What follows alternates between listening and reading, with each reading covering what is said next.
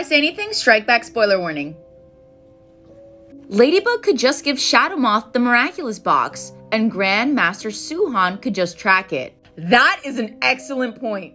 I'm gonna show you this clip from Furious Fu.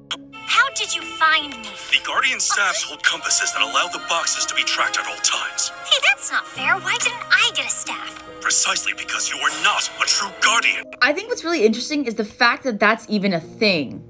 Why would they explicitly tell us that you can track the boxes with the staff?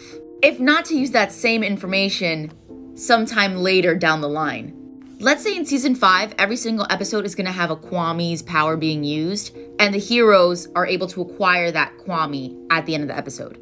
A great season finale would be tricking Hawkmoth into getting the box. Here he thinks he's won them all back, when in reality they're able to track him down with the staff.